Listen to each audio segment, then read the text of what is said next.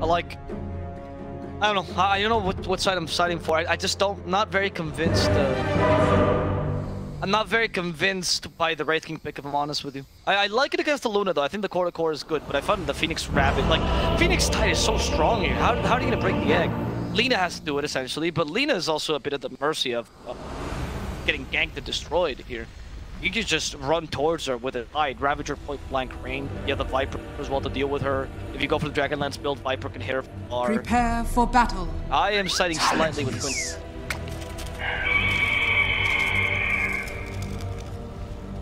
Yeah, I get where you're coming from here on this one as well.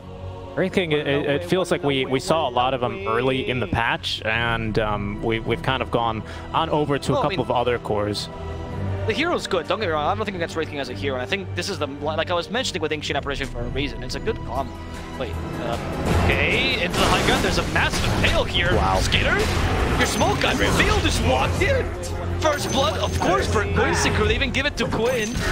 They tip Skitter. I mean, one thing I gotta commend him for is that is one courageous Wraith King.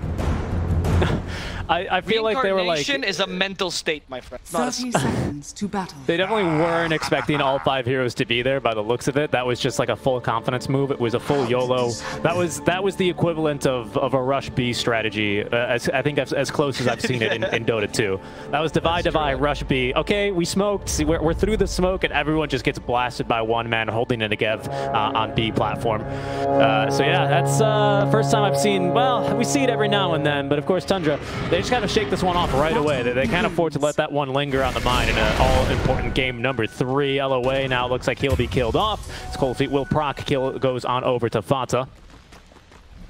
So some small recompense there, but of course Quinn getting the first blood bonus, and even of course the mental warfare game starting early on with those tips onto Skitter. Well, at least they evened this out, but the advantage here, of course, on Quinn, that first blood is going to help him considerably out in this lane. And he's going to go for the build that we've seen Limp do as well. That crosses Kid level 1 to just outlast it, whatever it is on the enemy side, and prevent them from harassing you too. I like this very much by Quinn. I mean, he is, I think reluctantly, but he is a Viper player. He does not like playing it, as he's told us in an interview. Viper's got to stop spinning were the words he said, but he does like the hero, or he does know how to play the hero well. I'm hoping that he goes, you spoke of Limp earlier, and I'll give him a bit more praise, as well as quote a Reddit comments that was actually a pretty good one, because a lot of people, when they play the Viper, not so much on the professional scene, they think of him as like this early game monster, and that's definitely true when you go for like the regular DOTs build, but that's not how you really want to be playing it. The comment, wisely showed, hey, this is how you build Viper if you want to scale into the late game. You have to go for this Eye of Scotty, be more of your classic right clicker than to rely and play more around just your laning prowess. I agree. I feel like Limp and CCNC both do this because they're used to also playing because they play the hero so much. And in the case of Quinn, very often it's like a pseudo win condition for the team. They often play dual core with Yawar with some sort of fast carry, like Luna, for example, on Yawar. And so building scaling is important. I think this game scale and be useful against Wraith against DK. The only issue you really have is Lina, and even then the lane is not that bad. Once you max the corrosive skin later on in the game, you're gonna be pretty A-okay against her, even against the Ancient Apparition. And you have a good game where Tide can build pipe easily. Yep, you do. Absolutely here for Lelis, who's not going to struggle too much into the skeletons. His only kind of scary moment is going to be into this Wraith Fire Blast Cold Feet combo. But again, we've got MSS here, level 1 already, with the Fire Spirits that are going to slow these attacks coming through from Skitter and Fata alike to make sure that Leslau can just continue playing the lane. Not bad at all, 5-1 compared to the 7-6. So Skitter definitely getting his fair share of denies, and more than his fair share, I would say.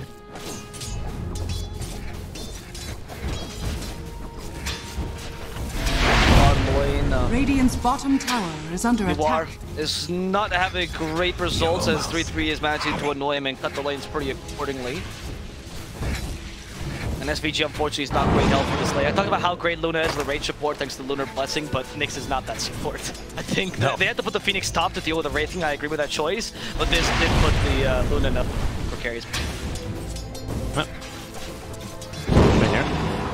Quinn's got this water bottle, so although 9 has gotten a good amount of harass in here with the Dragon Slaves, etc., he's not going to be able to too easily go for a kill here.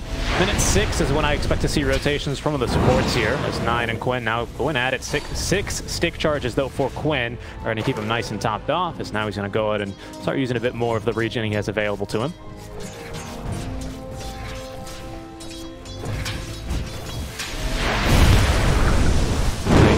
Starting off with Quinn. Quinn. They're going again. Oh, he actually gonna kill 9. Just gonna poison to death. Look at that.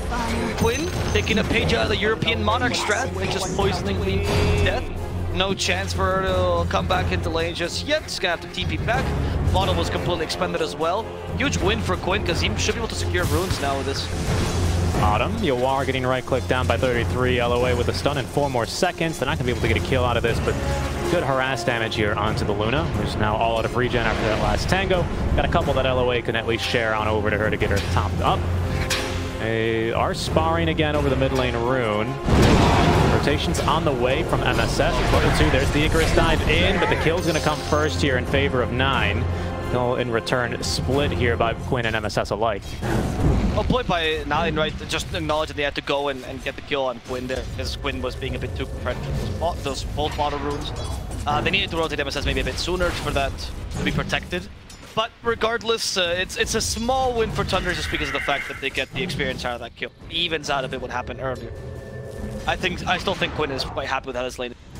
Dire's middle tower. Yeah, and I think Lelis doesn't really mind this 1v1 with the Wraith King. I think he's a little bit more scared of the Wraith King when the AA is around and hovering in the lane. You can see now he's confident enough to just go ahead and skip the wave. So he'll pull the creep wave back on over. So that's a consequence of the rotation of the Phoenix. Snake King taking a bit of damage here, but he's just going to be able to flutter and fly away on the Wyvern. Really defensive build here on Snake King on the position 4 Wyvern, in terms of the items anyway. Magic Stick, Headdress, and the Infused Raindrops, all really just to be able to stick around as long as he can here. They're going to go again for Yawar. More promising this time around, but with the stun, they won't be able to quite find him. Another kill onto Quinn, though, in the mid lane. Fata and Lina this time working together for that one, and the triple tip out from Tundra to try and press his nerves a bit. We'll see. As the 1k lead by Tundra is very different from the last game where Quincy Crew did dominate the lanes quite nicely. They haven't been able to do the same thing this time. Despite the good mid lane that they had, the Luna has been crushed a bit by this DK. Not the greatest support to combine this, and Lelis going for a more aggressive build on the Anchor Smash didn't allow him to be completely free as I imagined. I thought maybe the Kraken Shell build was a bit better, but this build allows him to be a bit more aggressive. Skitter has not been really denied whatsoever. No, he is not. LOA at least able to snag away the bottle refill rune here for 9, so that's going to force him all the way back home and free up a bit of space for Quinn, who picks up the power rune. Illusion rune for him might let him push a little bit here. Even will get a D ward going. So they're going to fortify, and yeah, Quinn is probably going to pop this regen here just to tank the tower a bit more if needed. Dire's middle tower is under attack. Dire are it's definitely a bit of a weakness here for Quincy Crew is that they don't have the best natural push. You cut waves real nicely with this lineup for sure, in between the Viper and the other green man, the Watermelon himself, Lelis, on the Tidehunter. As Snake King is easily able to TP away. But when it comes to actual tower damage, they do struggle. What, on Quincy? Yeah, for direct tower damage. Early on anyway, early on. Late game, Luna, of course, is a complete monster. Yeah, and once you get the shard on Quinn, similar idea. But you're right, you're right. No. You don't have the push that DK can offer. Hell, even the skeletons on the Wraith are pretty good at pushing, just casually. You're right. So you can't control the map in that way, you're just trying to look for kills. Very similar to last game in that sense. And 9, it's just an easy kill here for Quincy. They're going to let him die to the poison. SVG still finding, trying to find Fata.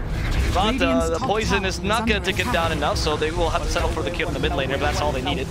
And now Lelis, since he's free against the Wraith King, just completely fight him 1v1 and put him in a pickle. The Hooded Defiance, Lelis is not going to die anytime soon. Fata is going to be scouted here. LOA's got the Impale. He's going to connect onto it. That'll trigger the Icarus dive. Level 3 Fire Spirits here. Fata, he's going to get the Cold Feet to proc, but after he dies at an earlier point in mana burn, I want to say, from LOA at level 4, is going to be used for the kill. Gitter, of course, saving onto that skill point after losing 2 of his own heroes in the jungle. It's not really too tempting of a place to go, but no longer really enjoying this 1v1 matchup versus the Tidehunter. I wonder where he's going to end up going here. DD rune spawns top. Quinn's gonna pick it up. Yeah, not a chance. Vata was just glanced at the rune there for a second. In fact, Vata should know where Quinn is going, avoid this trajectory completely. Dire's top tower Quinn is in full murder mode, now taking the enemy stacks on top of that. He's gonna go for the boots of travel we talked about with Limp as well. Scaling build to some degree. Because I honestly think that Viper can be really useful all throughout the game. There's never a point where Viper's gonna be. You have some really, really solid matchups, especially if you deny the Lina too. Yeah, for sure. Quinn's got that ward, a bit unfortunate for Fata. Cold Feet should proc here, so they are TPing some friends on in to help get a kill. No, actually, this will not proc. Apologies. 33 even, I think, TP'd in, maybe thinking that something would happen there. Snaking as well was trying to rotate from behind, but LOA was going to make that one impossible. I mean, it's kind of... It's a little wild, isn't it? We're already playing here on QCY as if we've taken both the top and the mid-tier 1 tower, just so invasive in the enemy jungle, planting wards, getting now 3 kills in this jungle in the past 3 minutes, and both these towers are actually still alive. Money's burn. Feels like early on, though, this support combo of the Ancient Apparition and the Wyvern, just without the ultimates, are unable to repel these invaders. Yeah, I agree. This comes to... they're not even really able to get the counter kills needed, right? Like, you have some decent initiation and good save on these, but that's what I was talking about. I see this from Tundra all the time. They don't really want to play these burst damage heroes on taking, or they haven't at least this whole tournament. They might need to consider it, because this makes it so much more difficult for them to Radiant's middle tower is under attack. QCY doesn't matter, they have map control around. They're just going wherever they please. 3-3. Oh, look at that super double straight in his face, looking for the Viper Strike as well. And that Viper Strike should slow him down enough. The GG tree still gets stunned. 3-3 trying to deny the vision there, but not going to work out. Yep, LOA again. I mean, we haven't been able to even get this D ward down as Quincy putting that observer down well after. Nice bit of spiked. Carapace gonna proc. It's only a level 1 Carapace though. Very, very short stun. So he'll still end up dropping to the likes of Skitter. Vata able to defend the top wave here. But Lelis already completing the Hooded Defiance is not going to be, too scared of anything. He's going to walk right up to Skitter, farm all the skeletons, and actually, because of course Anchor Smash's physical damage, clear the golems as well. Well, this is, again, playing an awesome game. It's surprising. I mean, 3 Viper picks in a row for QCY. They lost game 1 on it, won game 2 with the Lelis Viper, but they flex it back on over to the mid lane here in this game for Quinn to allow Lelis instead to get a good matchup on this Tidehunter. Smoke play now coming through from Tundra as they'll gather around the tier 2 tower. Look for some sort of play here. We are now having at least the Winter's Curse available for snaking. Find MSS perhaps, or he's just breaking the smoke in the end. He still has the Spirits and the Acre snap. I don't think he's gonna die here. Bunch of wasted time because you smoked with your carry. Because I mean, you know that Lina has to recover, and you know 3-3 used to be pushing towers because you smoked with your carry. A bunch of wasted time. Dire's top tower or Wraith King, and now QCY can take advantage of that by Yawar just taking the tower by himself. Continues to farm the safest lanes. You're swapping jungles sort of, but you haven't been able to take the tier 1 bottom nor the tier 1 mid, despite having a DK. So the swapping jungles is slightly dangerous, and QCY could Dire's top tower is under attack. Well, and they go. Again, we've like you've said, we've yet to be able to really apply too much tower pressure, despite having the DK over on the side of Tundra. Now into the jungle, into the Dire jungle goes QCY. Kind of just, again, really comfortable to fight around here. Still smoked up, holding on to Ravage. Lelis in a good position here to catch anyone who's grouped up and trying to repel these invaders. But looks like QCY now have eyes for this tier 1 tower. Quinn with BOTs. And actually with 33, perhaps now the target snaking though above. He's going to be into the fog of war. Ice Blasting coming down from Fata as well. Good damage onto LOA. They'll be able to burst him at the very least. And simultaneously save 33 from a potential slow but costly death. Dire's structures are fortified. Good kill on the tower here. Sorry, good kill on the next assassin. If they can take a tower as a result, it evens it out. But Tundra's already ready to defend this. And that's BOT's finish now for our Lina as she botsed into this tower to be able to defend it. Quinn, I think he's in kill mode. He's trying to scale herself then. And trying to, like saying, I'm going to die a bunch this game. BOT's will be almost like a Midas for me, so that kind of works out. Fata in the top lane, Quinn. Just looking for this. Coming though. So that Ice Blast, the Ice Blast is not just for nothing. And they hit him with cold feet. They hit it with Electric Array as well. Not useless the Laguna Blade. Quinn might just die there right before the Ice One ends, but as a result, 9 could be in trouble. It's only SVG, however, and that Cold Embrace will keep it nice and happy. He'll block his way with the Happy Tree, which means that's going to be 2 kills going the way of Tundra. Only losing the Ancient Apparition, most importantly, killing Quinn there. Big deal. Yeah, they just really read that quite nicely. I think the rotations were fairly preemptive. They did at the time have an Observer Ward here, which scouted his initial movement on up. And of course, with one hero showing in the lanes, who is a very juicy and tempting kill, they knew that they had the counterplay at the ready. So nice job there, just kind of... you know, getting into the mind of Quinn and killing the killer, so to speak. In the meantime, unfortunately, Lelis is not as lucky in the mid lane. He's at least got an immense amount of farm here for an offlaner. Pretty respectable amount. He's 700 ahead of 33. Almost has the Blink Dagger already. And trying to just cancel 9 wherever he goes. Quinn is mirroring his movement in his shape, and he's much safer. I mean, yeah, he got caught out there top. Okay, this happens. Mostly you trying to mirror the Lina's move, canceling the farm idea. That way you don't have a space creator. Lina's always an easy kill for... Even without something like a Clockwork, Nyx can just fulfill that. That word to block? It will block the camp, yeah. For the most part, a lot of the EU teams, Tundra included, but I've seen this both from Alliance and Secret, like having vision over this Secret Shop area. For the most part, the EU teams will ward like right in the middle, usually cutting down the tree as well to give the most vision. I haven't seen this one before from our EU teams. Oh, Fata. Oh, gosh. Reveal for Lelis. I kill him with the Vendetta there. Gosh, it's actually... SVG though will die. Result actually Winter's Curse has been used on Lelis. He still has the Ravage though, so you don't want to group up near him, and Sunray will keep him healthy. Another way that you can counter the curse, by the way, if you don't have the Supernova, which you did, but if you feel like you don't need to use the Supernova, you want to, you don't have it, you can just Sunray and pretty much keep Lelis alive. I don't think they want to use Ravage before Skitter loses his first life, but with a poison attack, Skitter is just going to die. Ravage is still available. There's a Supernova. Lelis using the Ravage perfectly, zoning out the rest of the enemy team, and guaranteeing the kill on Skitter. Congratulations to the crew. Yeah, but it's still worthwhile for the carry kill, honestly. You took the Reincarnation level 1, which is also a huge cooldown. You defend your towers. You took a tower as well. Oh yeah, I agree. It was just 4 ultimates, right? Quincy, they're not messing around. They've already got the tier 1 top. Yep. They've got the tier 1 middle. They're in no position, neither team, to be honest, are in any position to look for a Roshan fight. So yeah, why not use the ultimates? What are you going to use, Ravage for farming or Eclipse for farming? Absolutely not. Those are fighting abilities, and well, that's the best fight you could muster here until these come back off cooldown. I fully support the move. Say that, but then you watch Hector play Luna. What else? It hits the heroes like 4 times, that's nothing. It hits creeps forever. 4 hits is enough to kill any...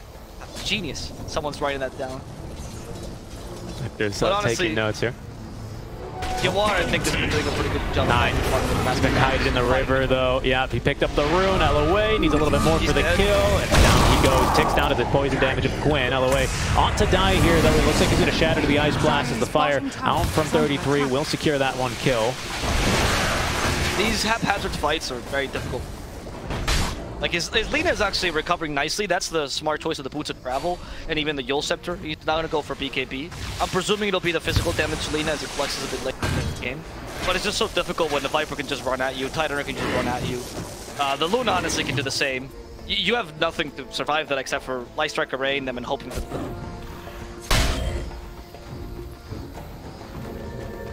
Quinn is going to go next into the Sange. Nearly has enough money for it already.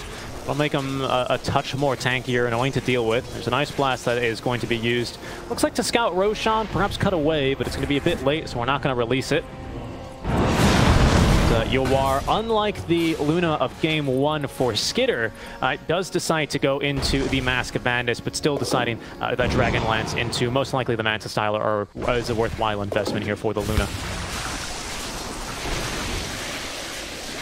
Of course, Game 1, I would say Skitter's decision to skip the Mask of Madness and pick up the BKB earlier was potentially a game-winning decision, as the Drow Ranger of Yawar just wasn't ready to fight. Here, of course, Yawar is just getting so much free farm, and he's going to be quite confident that no matter if he goes for the scaling build, he's not going to be too pressured early on in the game. Ice Blast, though, will scout Roshan. Yeah. Can they fight this? I don't think so. The Winter Weapon's been... Yeah, I don't think they want to either. They realize it's not really worth it. The first stage is also not going to do as much. You just take a couple tier 2s. Sundray that ice blast damage away. Yep. Is it going to be the only lock-in build that I'm missing? No, it's perfect. No jet. Not yet, anyway. Not yet. Speaking of Holy Locket, we already have one completed for Snaking. Next, doubling back into the Glimmer Cape.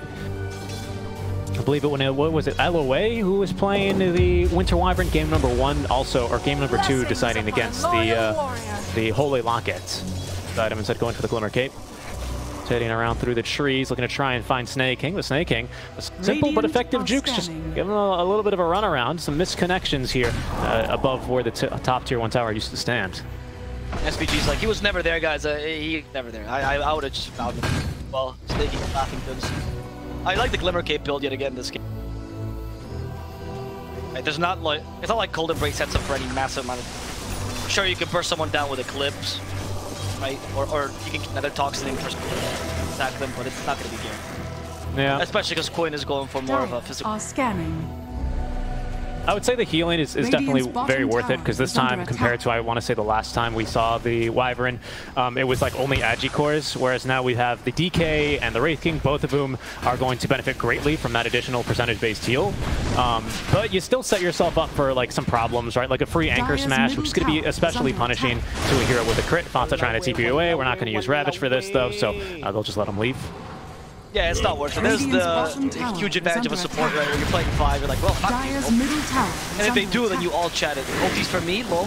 Yep. That's the biggest, that's what really hurts. You're gonna see a shard soon on Fanta, so he'll have some more utility here to shout blades and everything. Right now, it's really just an Ice Blast. He's a walking cold Ice Blast. As the Montasol gets finished on the war, MSY on Viper, I'm expecting... honestly, a smoke soon for Quickseeker once you get these 2 items. He's been scouted. Oh, he's blinked away in the trees. Always going to have to guess where he's at. And unfortunately, he blinks into a pocket. Got to know your trees here. Quinseeker. I'll be able to scout him out. That's a good short blink.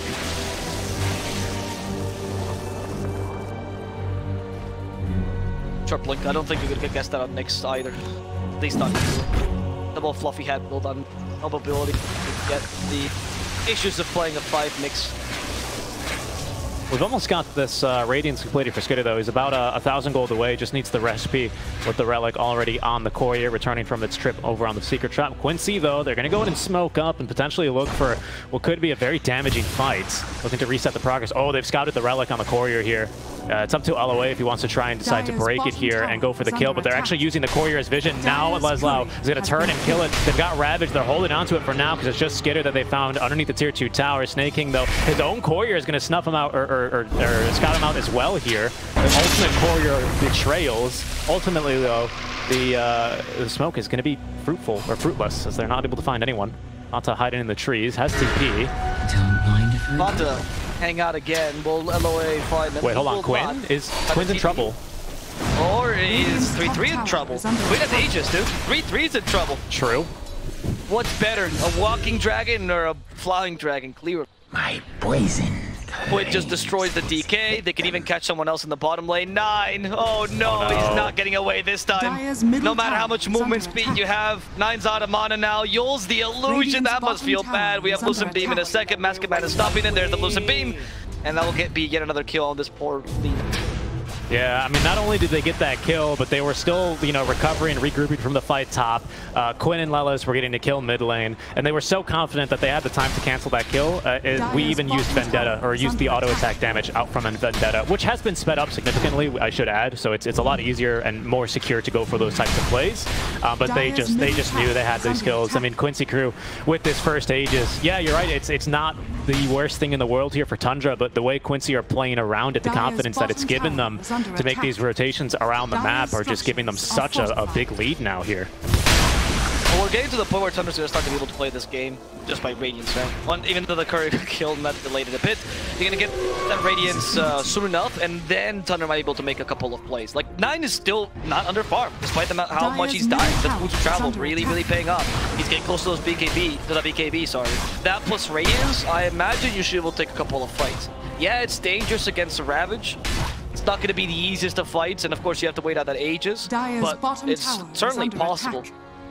Maybe you, instead of trying to force fights, you wait for the team to come at you, you fight in your area, and then as you progress, very confident in your Wraith team being a bit stronger than the Luna in the late game, if you can just get close to her, of course. That's the big if, isn't it? Because we still have quite a few heroes you got to get through, as Aegis is reclaimed there on Quinn. Lelis on the Tidehunter with Blink, and actually going back for the Pipe of Insights is going to help his team out quite a bit here, because this Radiance is about to be online. He's got the recipe delivered. There it is. Now he just needs the Relic. We're going to smoke immediately here from Tundra, because they know that Aegis has been reclaimed. Again, difficult, but I think if they can get a jump here and now and start the fight off 5v4, it would behoove them greatly. Yeah, again, like I said, it's a bit dangerous against the... He's like... Well, there's so many creeps, guys. What am I supposed to just let them go? I'm a kid. No, Skitter has to take those creeps, lose the smoke. Again, I feel like the smoke is a good idea if you get a pick off, but not a good idea if you want to force a fight. Because Ravage Quincy just in perfect position. Tundra, with respect though, they know that Quincy crew are going to be waiting right in perfect positioning. You know, you don't want to ever push up this double staircase, you know, because it's 2 levels of terrain up. If you can avoid it, especially versus all the AoE that Quincy crew are having. Flashbacks perhaps to First Blood when they just 5-man charged right up to the hill and all died for it. Patience here on this one here out from both sides. Second smoke, trying to do the wraparound. This might just work out. Bottom tower about to smoke breaks. Oh, MSS, honestly. His positioning has been awesome here. Yep, they can't go in, or maybe Tundra is going into a trap. We'll see. They stun SVG, Skitter. Wanted to lead, of course. There's the Ravage. And they take Skitter's first life. It's not going to be too difficult. He's perma-stun. Nice. Acting that BKB. As Skitter has been left behind. Viper's just spinning onto him. There's still the Supernova. Sure, they lost the Tide, but they get Skitter in return. Definitely a win for Quincy as they continue onwards, hoping for Fata. It's going to be 2 easy kills going the way of Quincy's crew. That did end up being a trap. Like I said, forcing the 5-on-5 against a Ravage. Maybe not the wisest of choices. They had to do something, but I think that was a bit hasty of a move. I agree. I could see like the calculations behind that move, why they thought it was a good idea. They just ran out of Aegis, you know. We have Blink on DK, who's really strong. We still have Winter's Curse to counter-initiate. This is a great place to fight around. We planted a ward, and they had picked up a DD rune there on Skitter. They just weren't really all on the same page. It felt snaking. I'm not really sure where he was. He zoned out a little bit too much, I think, by that Ravage to be able to counter-initiate properly. And Quincy, for the most part, in that fight, they kind of just stood a little bit south of where that Ravage was. They weren't going to be able to, they weren't going to set themselves up here for Snaky to try and counter-initiate there. So just good positioning from Quincy, good patience, and they knew that Tundra, you know, if they went up the first time, would have been overextending, and even with the DD rune, they were just as overextended.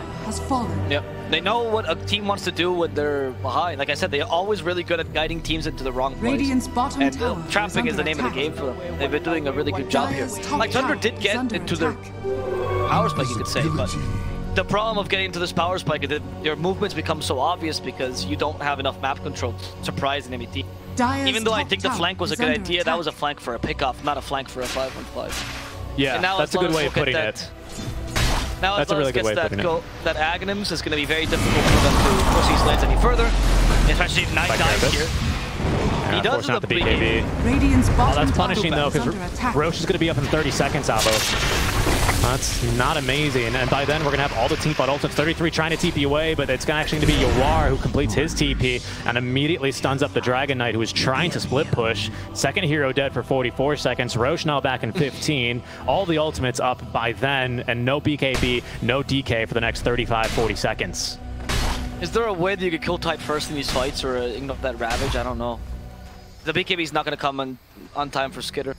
I think we need to commit a lot for it, though, is the problem, right? Like, I think we need to, one, keep them stunned, because we don't have any ways of silencing them this game. So it's got to be like an LSA into a Dragon Tail, or you know, some iteration of that, into Ice Blast, into Laguna. That's a lot of damage. And by then, what stops Quinn, what stops Yawar from then going, oh, you used everything to kill our Ravage. We still have Supernova and LOA, who's probably wrapping around to get a stun and kill you. Like, it's just, it feels so difficult. Bottom tower is under attack.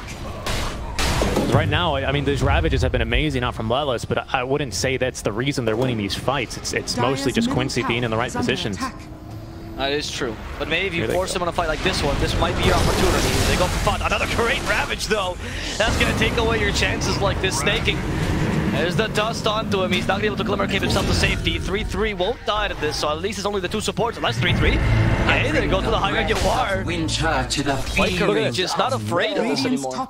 That was amazing. That was amazing. Quincy, you can see they play the fight very differently for when they know the Winter Wyvern's alive and could potentially turn and curse them compared to when the Wyvern's dead. They immediately all funnel together and they go up high ground. They almost hold hands and continue charging basically after the DK. As soon as the buyback is there, they're not even risking it. They're not wasting any time whatsoever. As, they're just going to go ahead and grab the outpost and abscond into safety here. Again, only utilizing the Ravage out from that. At the end of the day, only killing both supports, but forcing a lot of reactions out from the likes of Tundra.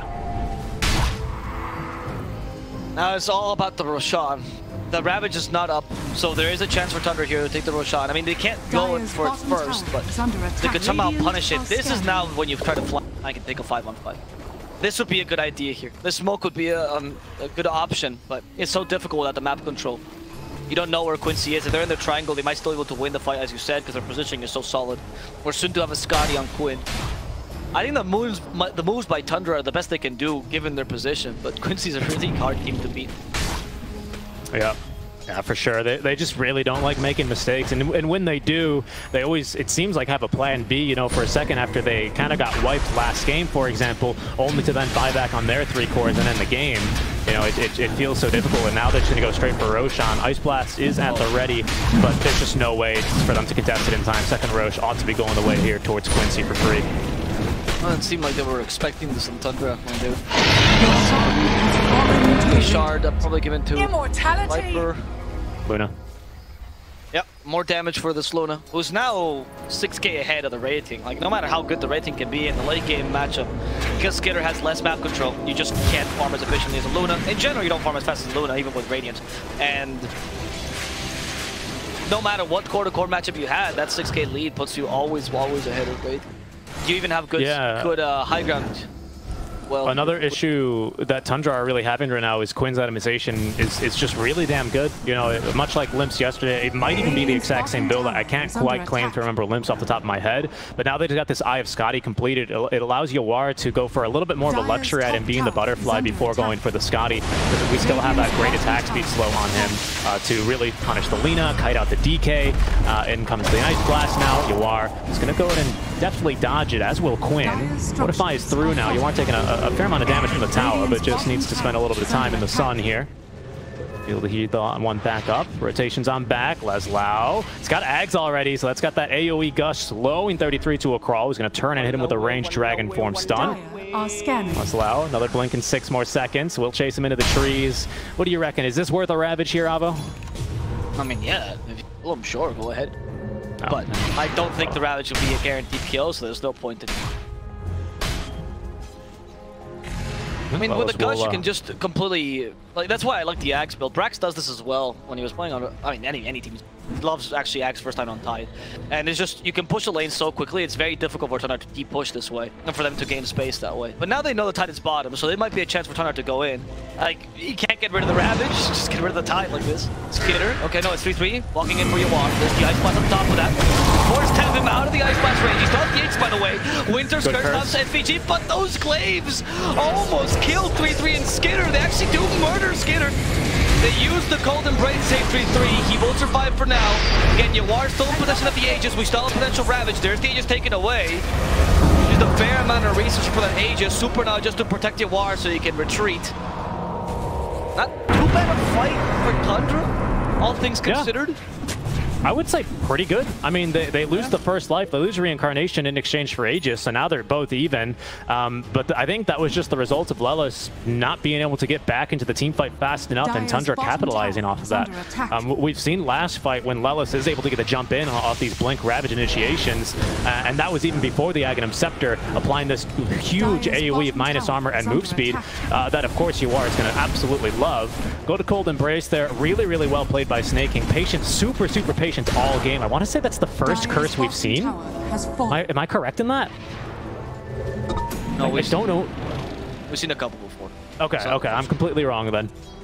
Oh, it was the first really good curse, and it'll net him a kill the here. The first solid curse, yeah. Assassin. They have used it, I think, once or twice. Near the Roche, but everything. Okay. Radiant are scanning. But I mean, maybe we've seen 3 Winter Wyverns, so yeah. Yeah, we've seen a lot of Wyvern today. It's been basically always picked up in some form. 33, nice little split push out from him. Once again, probably blinking into the trees, is able to escape.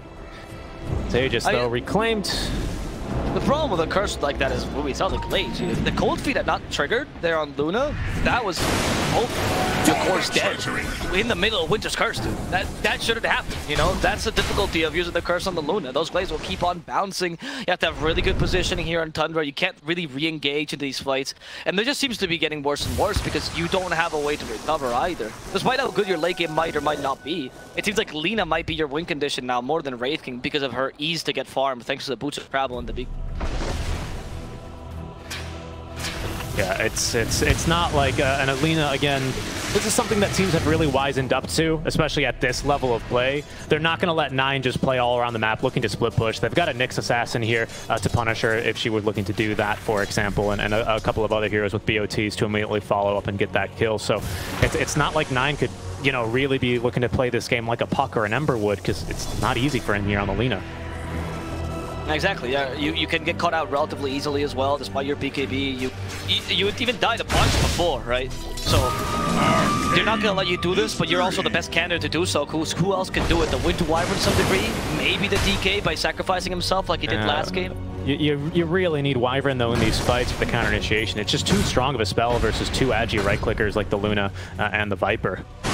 So it's possible, but a difficult decision to make here. SVG. Okay, this is odd smoke. I don't think the smoke to retreat. Oh, what a combination with the Impale. Winter's Curse this time used, but not going to help very much, honestly. Seems fine. The Ravage, which will kill Fata unnecessary. 3-3 will avoid it with a BKB. A really odd Ravage as well by Quincy crew. In the end, Fata's the only death they have there. Okay. That's about the reaction here that Fata has. Yeah. Really odd spell usage, I would say, all around, to be honest. The Winter's Curse, when I thought we were going to have a little bit more damage, I think 33 wasn't quite expecting it from the way he was positioned. It was only onto the Nyx Assassin as well. So, yeah, and then the Sunray, of course, from outside getting healed. But they found 9. Oh, no. Quincy crew just wrapping around are able to end his life in a matter of seconds. Couldn't even get the BKB off if he had it available. Great find there out from LOA. Did the greedy TP there. He thought, oh, I'll go bottom, I'll push 2 lanes at once, I can get away with this. You cannot. Not against Quincy. They're waiting for these kills, because, yeah, they can go high ground, of course, but until you have something to condition you to go high ground, you don't have an Aegis on top, why would you even try? Why would you not keep on pushing, killing enemy heroes, making sure they can't really farm too much, and play this as safe as possible? Quinn on the prowl. Does not manage to land the attack in time, unfortunately. 33 with another blink out. Oh, right. This is the epitome of choking the enemy. Like, you don't even care about the lanes are pushed, you just want them to deny farm, so Quinn actually denied the creeps though. You don't usually see this in stages, because you'd rather let lane be pushed for more vision. I think, did we buy out? Yeah, it looks like we did buy out for this Blink Dagger now. So Skitter with a Blink, able to reach the backlines a little bit easier. Still a little longer duration BKB at 7 seconds. Is not going to be too unhappy with that. KB duration here for 33, up to 8 seconds after his last engagement. Just waiting for the Lina to respawn here, and they may look to smoke yet again. Roche, fastest respawn possible in 1 minute from exactly right now. I think both teams are probably just going to look to farm, but Quincy happy to do so when they've got the basically entirety of the map to continue farming away, and Tundra are just left with whatever scraps trickle into the base.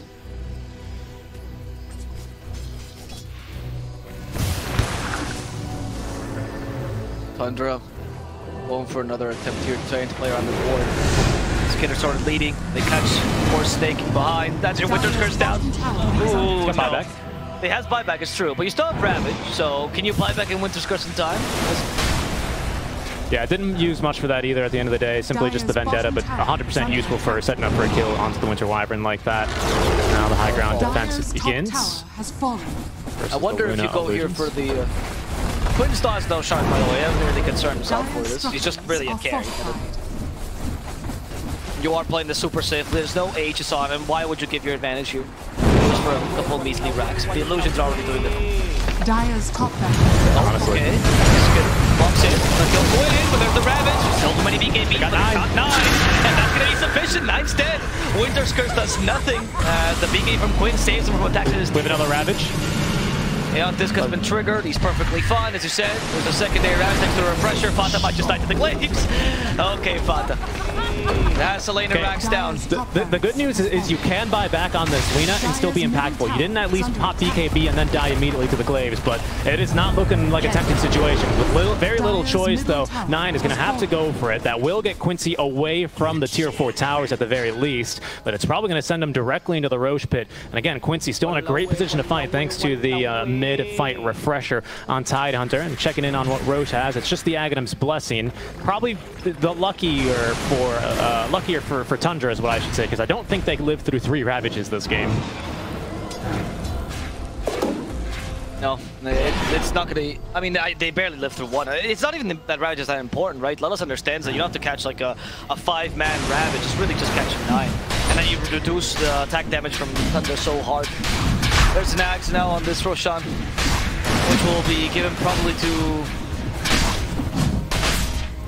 I'm not really sure, actually. Do you give it to Yawar or just Yawar the axe himself? Skitter.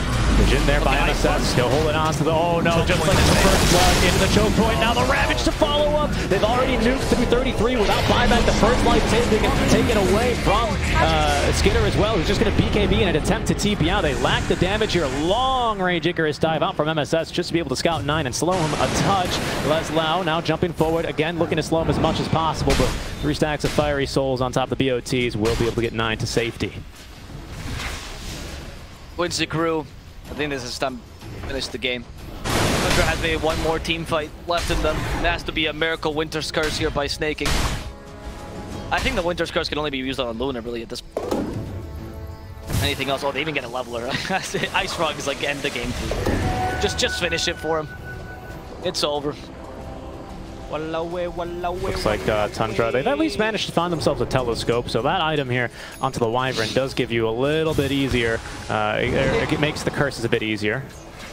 It has to be a miracle curse, man. I'm telling you, it has to be a miracle curse. It's just the perfect curse on the Luna. Ideally murder her in the beginning of the fight. Hope that Ravage is not too impactful there. Acting the BKBs in time. As well here with the Aghanim Scepter Eclipse. Can just put that one onto LOA. One of the biggest differences it makes is that even if the Eclipsed unit dies, the Eclipse will not end as compared to the regular on Aghanim Sceptered version of the ability. So you can really just send in one of your supports to go ham with it. Same thing here for the Phoenix. Icarus dive and cast the Eclipse to look to break into the high ground. Even went for the mini stun this time. So last time we actually saw Skitter not going for the mini stun, someone for lifesteals, despite going for it. This time he's like, you know, might as well use the axe. It's pretty much perma stun someone. Anyone on the enemy team, they won't be able to activate peek. I think the Lina's. Oh yeah. Oh yeah. Quincy might be tempted to wait the 30 seconds to have double ulti ready to go here for Lelis on the Ravage.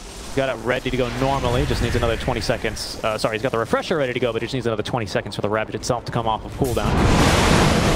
Oh, double stun there. There's going to be the Eclipse. They've immediately blown up 9. He doesn't have buyback. There's the first life gone already. And they're going to set up quickly nukes the Skitter on the second. Yawar up onto the high ground. He is going to be hit with the Winter's Curse here into the Ice Blast. The BKB keeping him at odds as his own illusions doing most of the damage. There's now the Ravage out from Lelis, #1. Hit him with a second as well as they will crumble. GG is called by Fata as Quincy crew just storm into the base and take the series 2-1. They're going to have the rematch versus T1 in the second round of the upper brackets.